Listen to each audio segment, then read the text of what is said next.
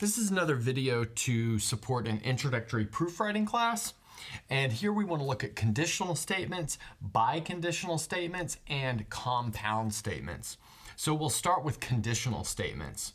So let's suppose that P and Q are mathematical statements. So we looked at the precise definition of a mathematical statement in the previous videos, so check those out if you need to.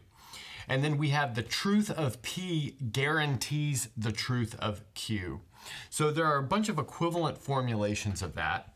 And maybe the one that is most common is if P, then Q. So this says if we know P is true, then Q also must be true. Then here are some other formulations. So P implies Q, or sometimes with symbolic notation with this like double arrow thing. And then Q if P is also equivalent. P is a sufficient condition for Q. That's another way of saying it. And then Q is a necessary condition for P. That's another way to say it. So maybe let's think about this one for a little bit. So Q being a necessary condition for P, that means that Q is necessarily true if P is true, which notice that is equivalent to these things up here. Okay, so now let's look at a couple of examples. So maybe the first example I want to look at goes like this. If f of x is a polynomial, then f of x is continuous. So in this case, our statement P would be f of x is a polynomial. So let's maybe point that out. So here's P, and then our statement Q would be f of x is continuous.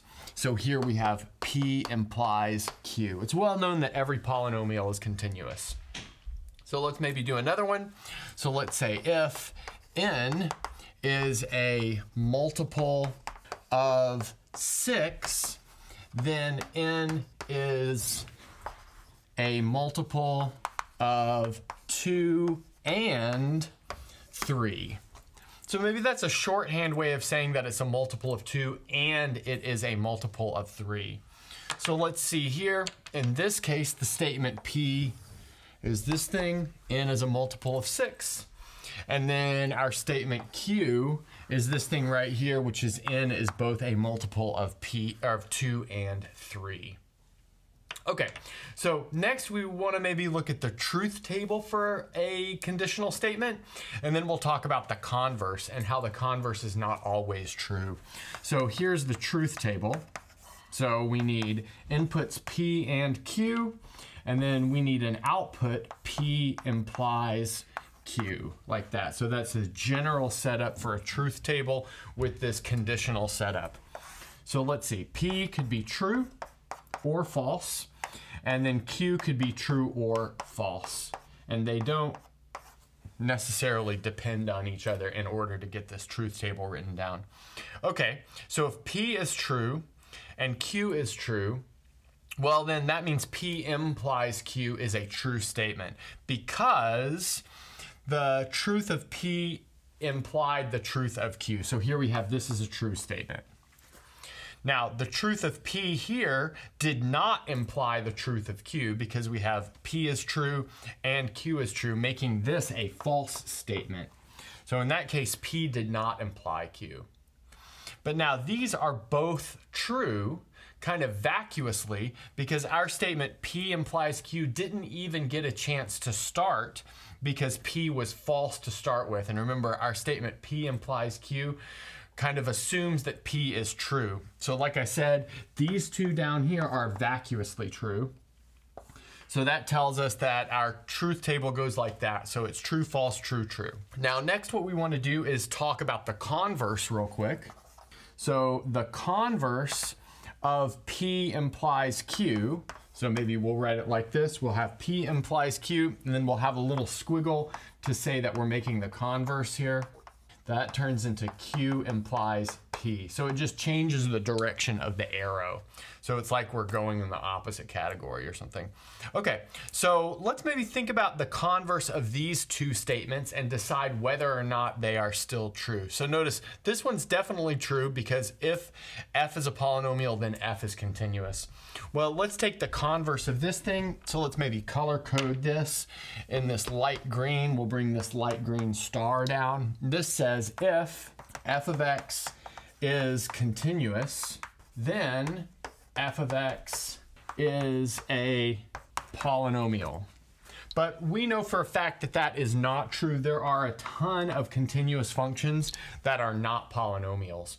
So while the statement P implies Q is true, the converse Q implies P is not true. Now let's look at this second one. Maybe we'll color code this one in pink. Kind of looks like the red, but that's okay.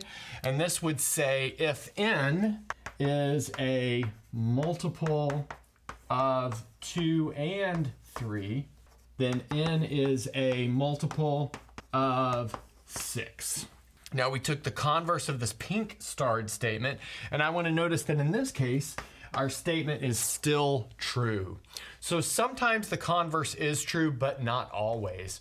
And when it is true, this is known as a biconditional statement. And that's something that we'll look at next. So I'll go ahead and clean up the board, and then we'll start with biconditional statements over here. Now let's look at what the notion of a biconditional statement is. So again, we want to suppose that P and Q are both mathematical statements, and a biconditional statement means that P implies Q and Q implies P. So we've got the implication is true and the converse is true. In other words, the truth of P and Q are equivalent. And here's some like equivalent formulations, like some other ways you might see it written. And so P if and only if Q, that's like a standard way that you might see it written in a textbook when you have an if and only if theorem. Or P, I just read this as if and only if Q. Well, that means P implies Q and Q implies P. This is a symbolic way of doing it with this like double arrow. And then P IFF Q. So IFF is a shorthand for if and only if. So again, if you're like doing a first draft of a proof or something, you might use one of these. But again, when you write it up in the end, you always want to use complete sentences. And then finally, P is a necessary and sufficient condition for Q. That's another way of writing it. So this is not at all an exhaustive list, but this at least gets you started thinking about equivalent formulations of this biconditional statement. So now let's look at some examples. Maybe we'll start with one that was on the last board, but we will rephrase it as a biconditional statement. And that is, n is a multiple of 6 if and only if it is a multiple of both 2 and 3. Okay, so we saw that though both the conditional statement and the converse were true on the last board, that makes this biconditional statement true. So let's maybe look at another one. So let's suppose that f is f from R to R is everywhere differentiable. So this is maybe like a starting hypothesis, just that is looming over the whole setup. And now we're ready to look at our biconditional statement. And that is f has a local extreme value at A if and only if f prime of A equals 0. So from like calculus 1, it's well known that if you've got an everywhere differentiable function, then it gets its local extreme values only at the critical points. Those critical points are where the derivative is 0 or does not exist, but we're looking at only everywhere differentiable functions. That means the derivative would be 0. So there are two examples of some true if and only if statements. So you could write some false ones as well. Like if we took our first example on the last board and turned it into an if and only if statement, that would be a false if and only if statement. So now let's maybe go ahead and look at the truth table. So the truth table here is pretty boring because P and Q are equivalent statements. So the truth of P is equivalent to the truth of Q, and the falsity of P is equivalent to the falsity of Q. So here, let's say we would have columns P, Q, then we would have a column P if and only if Q. Great, so we need true, true, false, false, true, false, true, false. So like I said, the two statements are equivalent. So true if and only if true, and then false if and only if false. So that means those two are true, but then these two in the middle are false. Okay, good. So there's one last thing that we want to do, and that is do some experiments with compound statements. Like look at the arithmetic of these logical statements now that we have all of them, as well as some truth tables. So we'll finish off this video with a couple of those examples. So I want to finish off looking at some compound logical statements. And what I mean by compound is, like, say we've got multiple statements and we combine them using our logical operations that we defined in previous videos. So like the and rule, the or rule, and the not. So we denote those by like this P wedge Q, this P, and then like maybe this upside down wedge Q, or this like twiddle P for not. And then I'm gonna like state De Morgan's laws. We'll maybe prove one of them, but if you're in my class, you'll prove some of the others for group work in class. So here we have not P and Q. That's equivalent to not P or not Q. So we've got this distributive rule of not across like the and operation. You've got a similar distributive rule of the not operator across the or operation. So notice it flips the or to an and. And then next we've got a distributive rule of the and across the or operation. So we've got P and the quantity Q or R. That's equivalent to P and Q or P and R. And then there's one more, which is a distributive rule of the or operation over the and operation.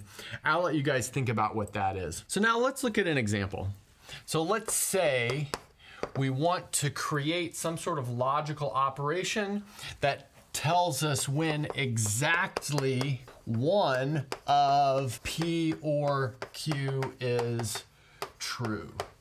So that's what we want to do. And notice that we don't have one operator for that. And that's because this or is not what is sometimes called an exclusive or. It's possible for P and Q to both be true, and that creates something true here. Okay, so let's maybe see how we would want to do this. How we'd want to do it is like this. So we have P or Q. So that means that P could be true or Q could be true, or they both could be true. But we want to eliminate the possibility that both are true. So we do an and conjunction with not P and Q. So let's read this off. So P or Q is true, and they are not both true. Okay, so let's maybe look at the truth table for this, and then we can see that this produces the right thing. So let's do P, Q, and then we'll build up all of the parts. So P or Q, and then we need P and Q, not P and Q, and then finally our ending thing, which is P or Q, and not P and Q, like that. Okay, so those are all of the columns that we need. So let's maybe fill in all of the details. So let's see, we could have true, true, false, false, true, false, true, false. Okay. So filling in the or and the and is easy because we've kind of done that before. So let's maybe do that real quick. Okay, so we've got the or and the and filled in. Now we need to take not of P and Q in parentheses. So that's just gonna negate all of these. So here we'll have false, and then we'll have true, true, true. Good, so that's the negation of everything in there. Okay, so now we wanna put which two columns together? Well, we need to put these two columns, this one and this one, together with an and statement. So in order for it to be true, both of them need to be true. So let's see, we've got true and false, that's gonna give us false. True and true, true and true, so that's gonna give us true and true. False and true, that's gonna give us false. So we've created exactly what we want.